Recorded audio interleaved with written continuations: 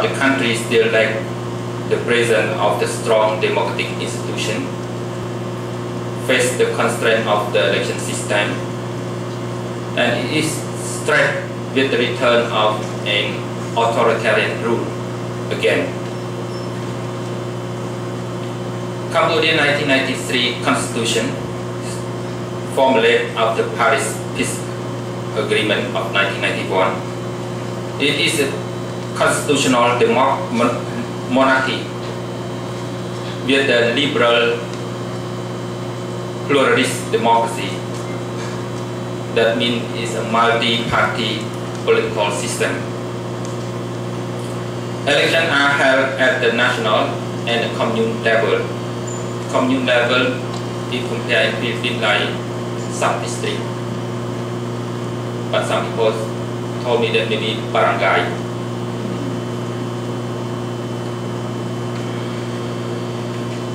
The election for the National Assembly have been held in 1993, 1998, 2003, 2008.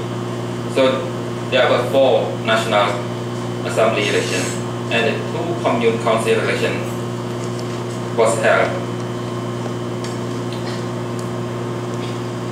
The royal government of Cambodia formed on the basis of election internationally recognized as a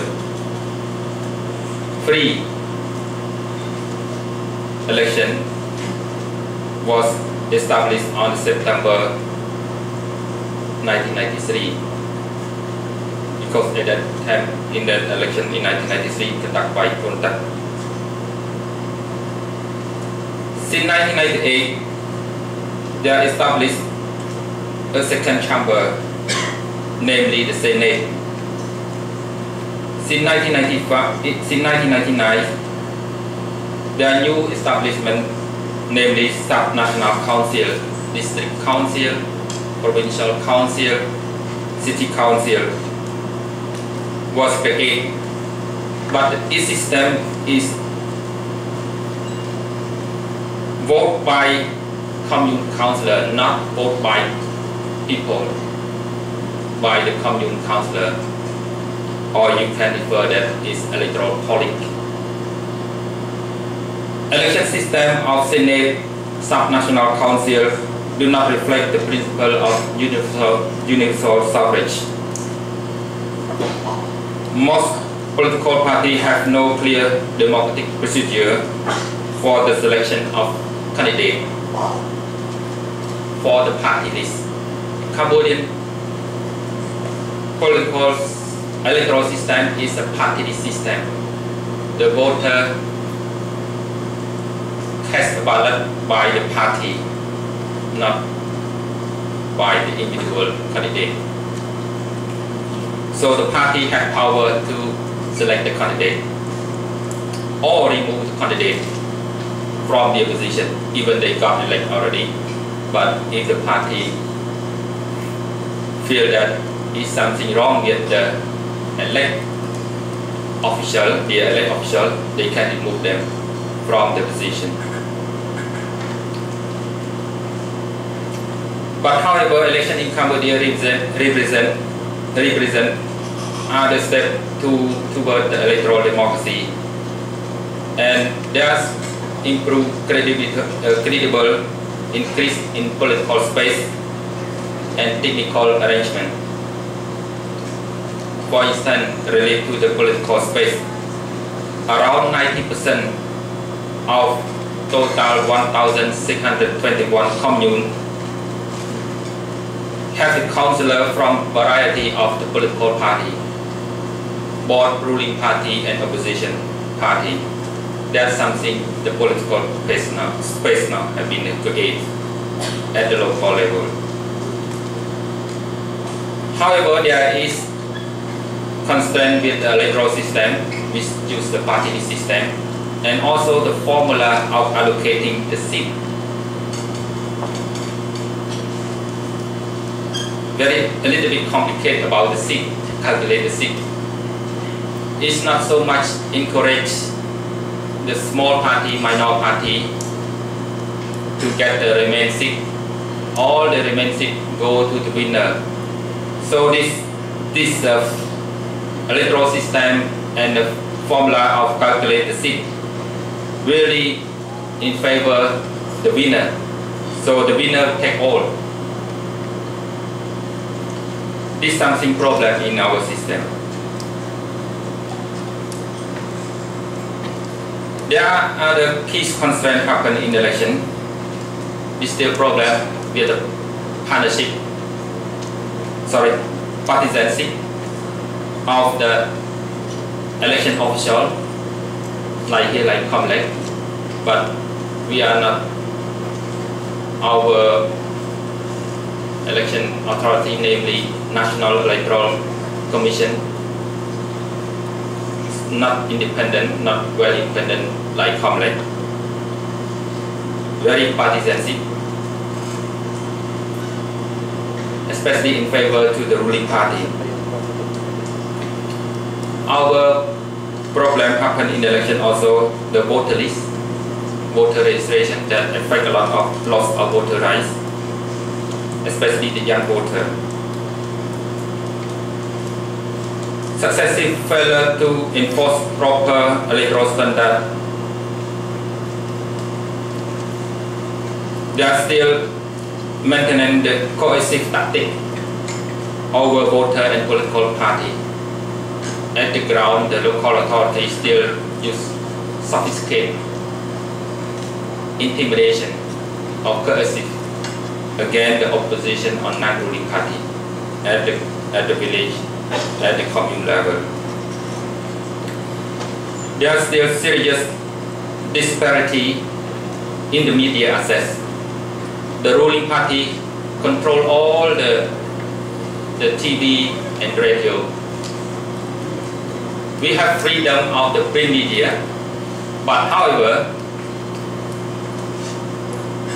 people not so much have practice to read the newspaper because they're poor and they have not really like to read. So they like more to listen and to watch. So that's why they allow the space freedom of the print media. But however, they control all the TV and the radio by the ruling party. There are abuse of state resource very much in favor of ruling party. Government official, military, police. If I can say in Philippines during election time, the COMFREL very strong. They have patrol the military, try to push them in the calm.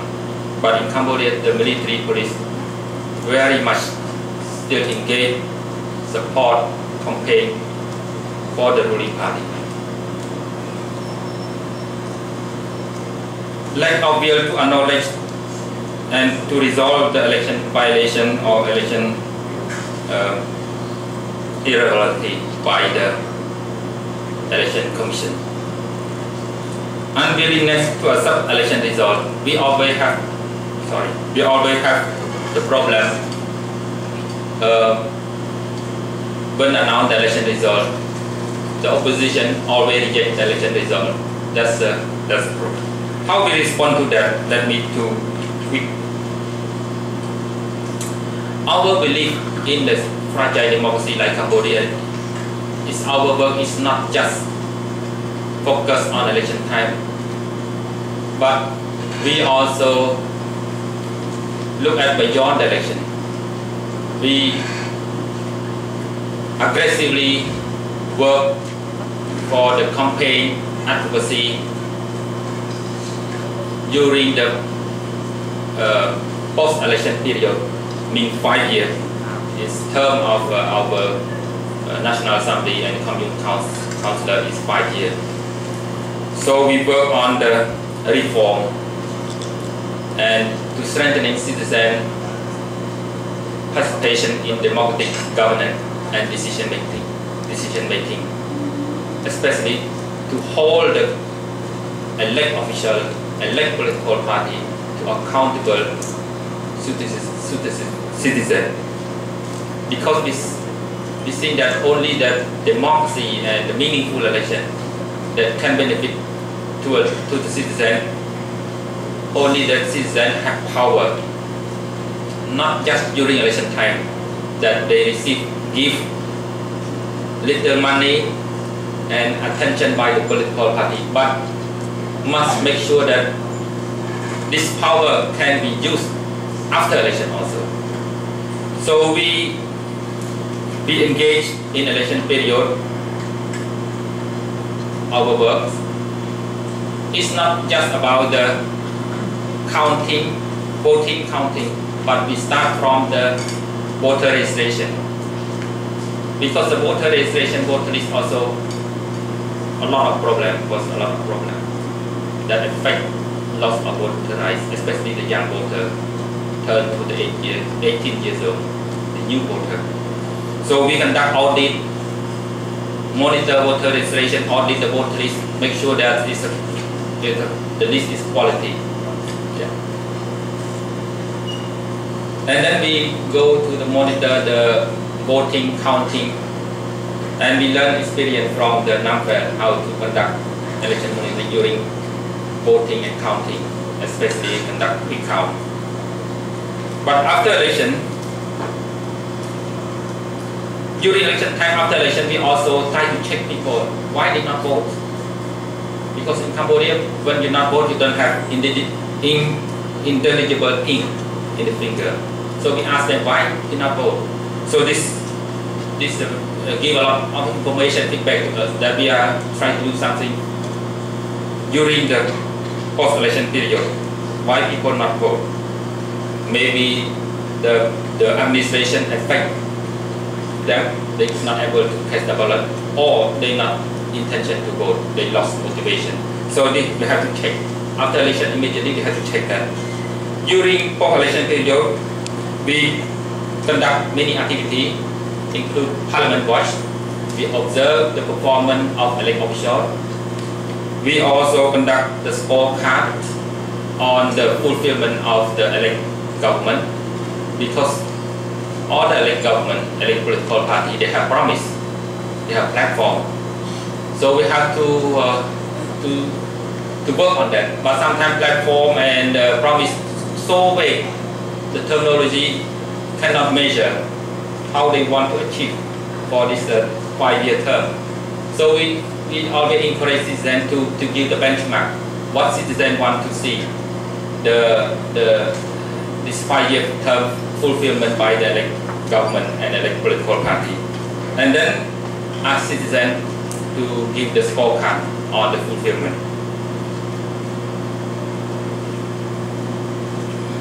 So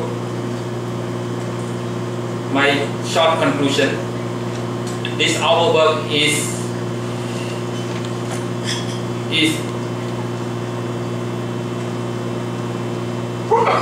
have been carried out with the work a lot partner, stakeholder, and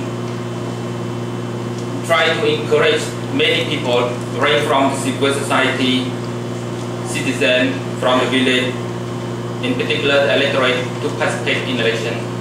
And we try to motivate our voter to use the term voter all the time, not just for the election time, but all the time, because the term voter is very powerful. In Cambodian language, we use the term Magsaysay, mean own of the voter.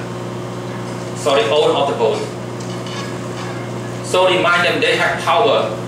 They're not citizens, they're not ordinary citizens, they have power. So the power can be exercised during election time and after election. That can remind the elected official very careful, because they are the voter all the time, not just election time. So this campaign we work and try to educate the voter. And COMFREL achieved significant cooperation with all ranks of civil society, include the our member organization from the national level to the grassroots level that engage them to involve in our activity. Maybe my time is finished. I'm sorry, and I'm ready to answer any question you have. Thank you.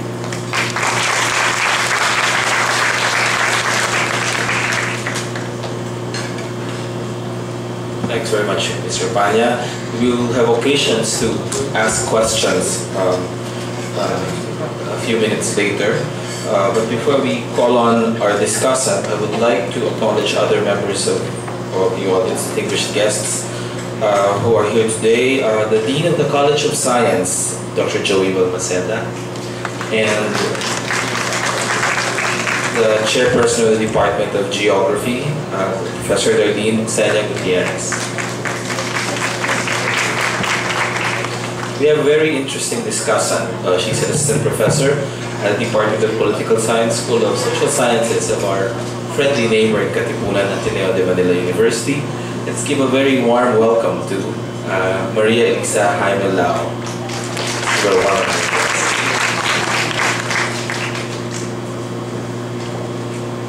Thank you. My discussion will be brief, so there will be more time for questions. But I'd like to talk first about the link between Cambodia's COMFREL and the Philippine National Movement for Free Elections, or NAMFREL. The link is very strong. Both came at a time when monitoring elections was crucial for fledgling democracies. Both organizations, according to NAMFREL, which congratulated Mr. Panha in their latest newsletter, are members of the Asian Network for Free Elections based in Bangkok, of which Mr. Panha is now the vice chairman. I recall when NAMFREL was in Cambodia as an observer during the 1990s, one of the observations they made was that there's really a very different character to Asian organizations monitoring Asian elections. Because if you have, for example, international observers from, let's say, Western countries, they have a very different way of dealing with states undergoing elections, monitoring. They say that if you're an Asian organization monitoring an Asian election, there's more of a relational aspect. There's more of a, there's a sort of more understanding between organizations rather than the other international observers. And I think that's a very important linkage. Both organizations also, through their core competency lies in election monitoring, have come to realize that elections alone do not make a democracy, and both have, aside from advocating free and fair elections and electoral reform, have also sought for good governance and accountability in their respective countries. I'd like to look at 4 issues which I think resonate both with the Cambodian and the Philippine experience as a springboard for discussion later. The role of the women and the youth, the ruling elite, campaign finance and the use of state resources, and finally, the use of the time between elections. On the role of the women and the youth, perhaps what can be shared by the Philippine experience is its recent round of elections via PCOS machines. While questions still linger about the soundness of the technology, there is no doubt that the interest that it generated, especially among first-time voters, was strong. The youth, or the 18 to 25-year-old bracket, now make up a strong 40% of the voting population. Their election experience is tied with the usage of social networking sites via the internet, mobile phones, as well as more traditional mediums such as TV and radio. This is a game changer, not only for candidates, but for electoral reform organizations as well, as they try to shape the discourse through new media. Women, on the other hand, have had the right to suffrage since the 1930s and continue to show strongly in electoral campaigns. The challenge for the next generation, though, of Filipina women or Filipinas in politics would be to go beyond the paradigm of taking the place of husbands, brothers, and sons. On the ruling elite, this second point springs from the last thought. Both Cambodia and the Philippines do have a well-entrenched political elite, and perhaps both can benefit by more clearly defining the rules regarding the role of the opposition. This can be done by any number of ways: defining the party system, providing a system of incentives and disincentives, all with the idea in mind of fostering healthy political competition that will better the leadership choices for citizens come election time. On campaign finance and the use of state resources, this has also become another sticking point for Philippine electoral reform advocates. Without significant reform, as in the Cambodian case, little can be done to curb the grossly disproportionate spending during campaign periods that translate into future corruption for investors in this scheme. Campaign finance is very much tied to political party reform and state funding for parties. Is this the route that Cambodian electoral advocates such as COMFREL want to take as well? And finally, on the time between elections. Political education, not just electoral education, which is timely, regular, and sound, is an often refrain for the conclusions of discussions such as these on electoral reform. The problem is, with all that needs to be reformed institutionally, even the off-season between elections becomes increasingly hectic. It is commendable then when electoral reform organizations such as COMFREL have a set agenda on how this time is spent on citizen education. In closing, I think there is a larger role to be played by such on-the-ground institutions such as COMFREL in re-examining the electoral system and perhaps the larger political and governmental form of their respective, of Cambodia, for example, or the Philippines. This is where strategic partnerships with academic institutions, research centers, and think tanks can come into play and provide a viable template for political reform. Thank you.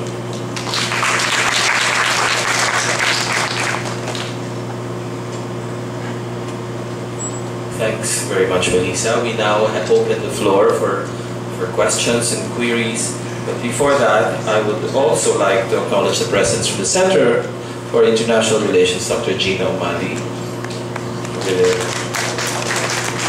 And I would also like to inform you that the UP Third World Studies Center has a blog, uptwsc.blogspot.com, where you can find updates, audiovisual recordings, and transcripts of the different events of the Third World Study Center.